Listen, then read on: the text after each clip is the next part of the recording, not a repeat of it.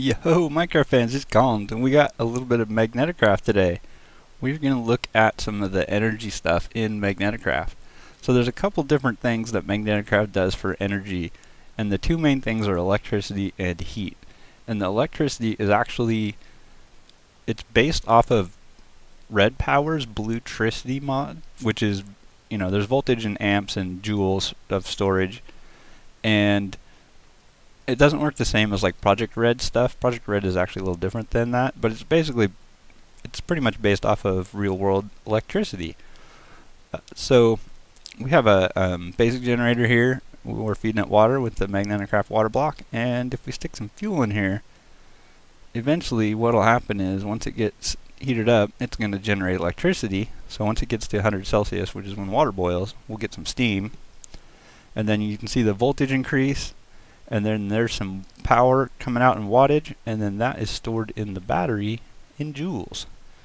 And once the voltage gets high enough, it'll start putting power into this thing.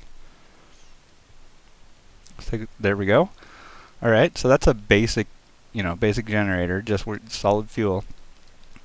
And then we have a similar setup over here. So the other thing that Magneticraft uses is heat. So here's a heat. This is a firebox. You put solid fuel in here and it generates heat.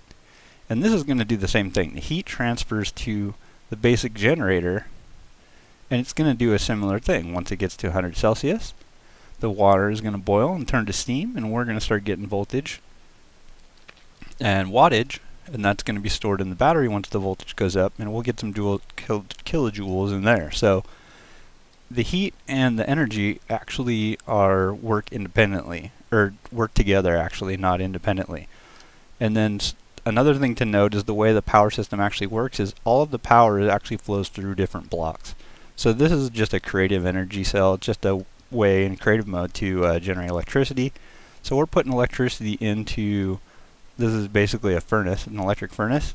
So there's voltage in here, and then because this block is connected to the power block, and then this one is connected through a cable to here, so the voltage flows through blocks that take electricity. It also flows through the power cables. So we have another power cable that goes into this furnace, and then this one's connected to it, and so it gets voltage. So all these things transfer voltage together, and it actually kind of regulates out. So if you have a bunch of blocks that, a bunch of machines hooked up to your power system, the power is going to kind of be distributed evenly. So one thing to note is, like, here's a bunch of furnaces and a bunch of power cables. So if I stick that in there, we're going to get some voltage here, and we're going to get some voltage back here. You don't actually need to power connect these with power cables, because the power is actually flowing through all the other blocks. So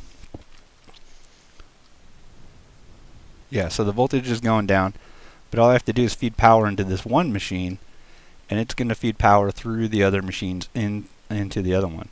Now another thing to note is the heat works pretty much in a similar fashion. So here we have a heater which takes electricity and turns it into heat. So we can power this from another creative cell, and this should eventually turn on. There you go, it turned red. And then here's another, we have a heat cable, and the heat's going to flow through the heat cable. It's also going to flow through this heat device, which is a firebox. So here you can see the firebox is getting actually hotter because the heat from the heater is flowing into the firebox. It's actually flowing out the other side of the firebox and going into here. So the voltage is climbing, or the heat is climbing here to another basic generator, which I don't have a water thing for this, but once this gets 100 Celsius, it would generate electricity. So the electricity and the heat all flow, and this whole thing will distribute, and you can run it actually backwards. So if I were to put coal and water into this thing, it would generate heat as well as electricity. It would fill up the battery. It would also put heat into the rest of our heat circuit. So these things do all interconnect. And then another thing to point out is, and I don't know if this is just kind of a bug or not, but we have another creative energy cell, and it is like, we have this is Ender IO, and it takes RF. The block doesn't actually connect to there, but we have Ender IO power cable, and any RF power cable seems to be doing this right now. This is the Vivo Tech Pack, but some other mods will do this.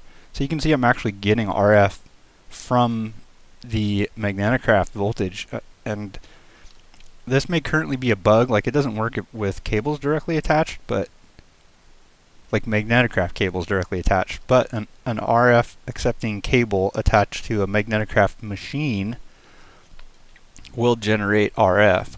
So this may currently just be a bug, and it may be in different mod packs, but it's something to note if you're running your Magneticraft power next to your RF power lines. You may want to be wary that this is going to happen. And then we have a different thing over here. We have the low voltage being converted to medium voltage. So this generator, I can stick power in here, and we got power and water, and once this gets to 100, it'll generate some steam, it'll generate electricity, and this is generating heat, so there's the temperature, it's right about 100 Celsius. And then there's some voltage in here, so low voltage is coming out, being converted to medium voltage. We're converting it back down to low voltage, and we're storing it in our battery. So once the voltage gets up in this, it'll start storing stuff in here. So basically the electricity flows in any direction, and it does move around. And then we have these power lines with the electrical poles. There's two versions. There's electrical wooden pole and electrical wooden pole with transformer, and you can see there's the transformer. And these actually work, they do conduct electricity. You need the heavy copper coil, which is the version of it, and you can click anywhere on this power pole. There's actually like a hitbox on the center tap of the thing, not on the sides, but you can actually just click anywhere. So I can click here, and I can click there, and you'll see the wires connect. And if we actually get some power in here, we can connect this whole string, and we'll see some voltage start to climb up in here. So these power poles will actually use up long distance transmission. You can send power through these. It's only low voltage, and you can see we got some power cables over here. They only connect on the sides. So when you place down one of these electrical poles, you're only going to be able to tap the power from the sides. You're not going to be able to tap power from the front or the back. You can see these cables don't connect. And you also can't connect any cables to the poles that don't have the transformers. You just use those as a relay. So if you have a long distance between two buildings, you put one of these with the transformer at the building, and then there's a distance, I think it's 15 blocks that you can go maximum. So you go 15 blocks, place one of these, another 15 blocks, place another regular pole. And then when you get to your next building, you put another transformer pole, and then you just tap the power off of that. And again, the way the power flows through these, it kind of evens out. So you can actually get power flowing in both directions on this. It's kind of dependent. Oh, there's our heat. It's working pretty good. We should probably get some water flowing into that. Stirling generators? Yeah, Stirling generators. And I showed a tutorial for one of these earlier. This has a heat I/O and it has a power I/O. So I got like a battery. We stuck some coal in here and it generated a little bit of electricity. I tested a bunch of this different stuff out. You can actually send heat into the heat I/O port on this, and it will generate electricity, and vice versa. Again, because the whole system evens out, if you have more electricity than heat, it will send heat out, and if you have more heat than electricity, it will send electricity out. So that's another thing to think about when you're setting up all your Magneticraft machines and you're hooking up all your connections and stuff like that.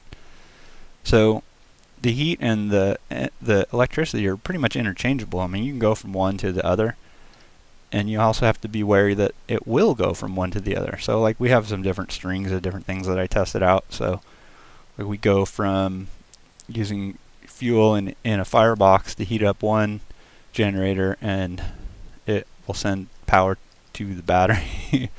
So there's two ways to actually convert heat to electricity. You can send it straight into a generator, or you can actually convert the heat to steam and send it to a steam engine. So that's a little bit of a tip. Hopefully that will help you understand how all this Magneticraft power works, because it gets a little weird in practice if you're not really sure how it all works. So hopefully this will help you out, and thanks everybody for watching. Thanks everybody who likes and subscribes. And we'll catch you guys later.